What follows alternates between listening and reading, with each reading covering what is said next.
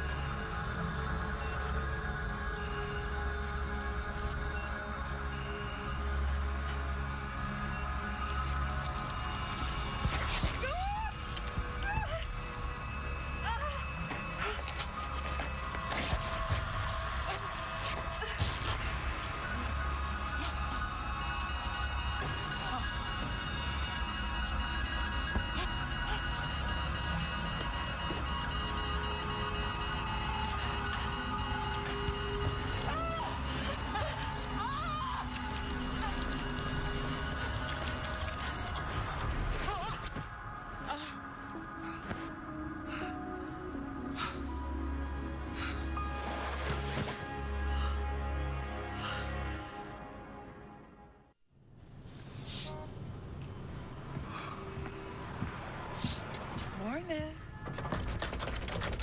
Oh. You all right in there? Yeah, no, I'm fine. I'm fine. I'm about to take a shower. Want some company?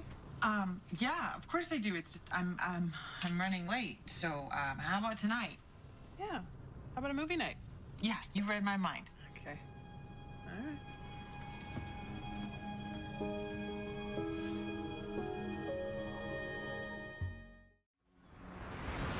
Okay, now breathe.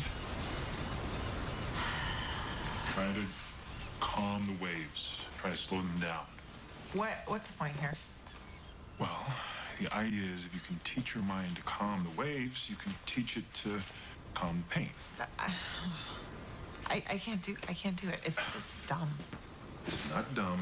It's biofeedback. Like I can't stop the stupid make-believe waves. So what else you got? Well, I have a minimally invasive spinal surgery that can deaden your nerves. No, I have to operate today. Then I got make-believe waves, or I got a make-believe waterfall, or a make-believe campfire. Or I could just find a screwdriver and stab it in your foot. Stab me in the head.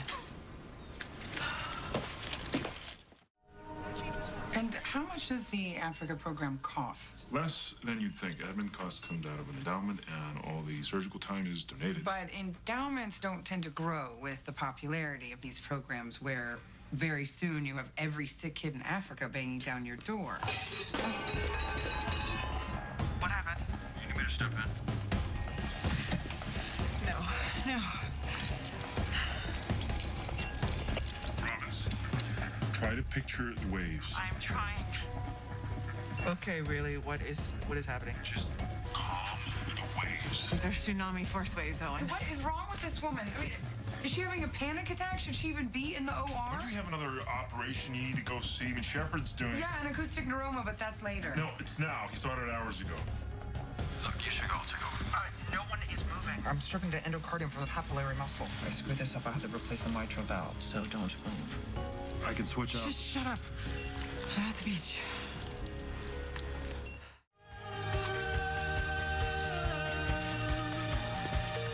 I have to switch, Alex. No one is switching. You're holding the mitral valve, so don't move. What's wrong? Are you sick? Alex, take that scalpel What? What are you doing? and stab me in the foot. What? Just my prosthetic. Stab me. What is wrong with you? Dr. Kraft, I'm the chief of surgery. This is an order. Stab Dr. Robbins in the foot right now. What? Alex. Of course. There's Alex. Alex.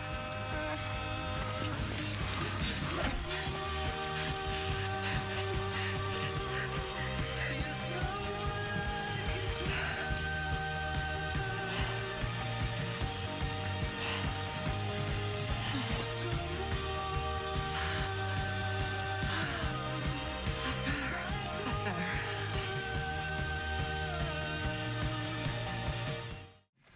Welcome, everyone. Thank you so much for coming. It has been a privilege to watch you work, and I am so impressed with what I've seen. Dr. Karev's pediatric African exchange program. You cannot cut that program. I'm sorry, but these children, these little orphans, we are the only hope they have. Many of them have rare disorders that most Western doctors rarely have the opportunity to treat. And if you stop the program, I will never get the chance again.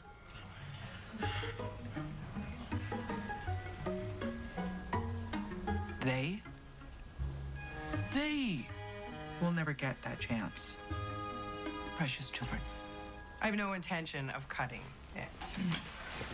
Right? It's a no-brainer from a PR standpoint. That kind of positive visibility is gold. However, there will have to be some cuts. And I'm going to suggest one that is going to seem surprising at first, but that addresses fiduciary concerns with nominal impact on the core facility and the human and physical resources. I'm sorry, what? Yeah, I'm out. I am proposing that we close your ER. What?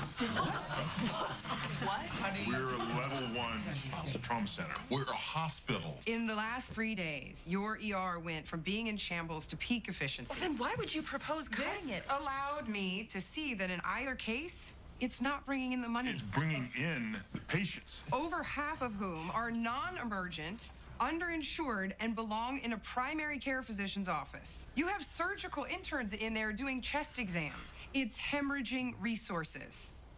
Look, I know these cuts are going to be painful, but understand that I am trying to keep your hospital doors open. This is ridiculous.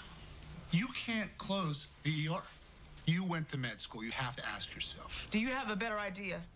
Because the way I see it, this woman is trying to keep the hospital from closing, in which case there'd be no patients, we'd have no jobs, and some of us don't have a few million to fall back on. So unless you have a better idea, why don't you just sit there and listen to what she has to say?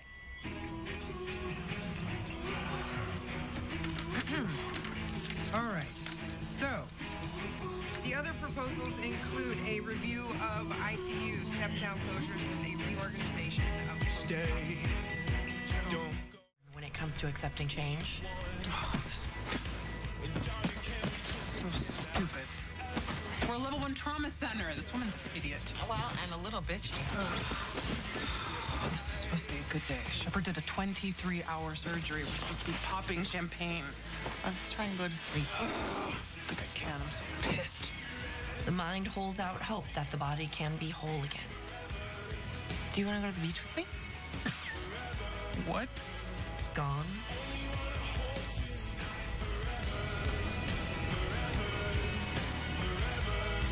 is gone forever.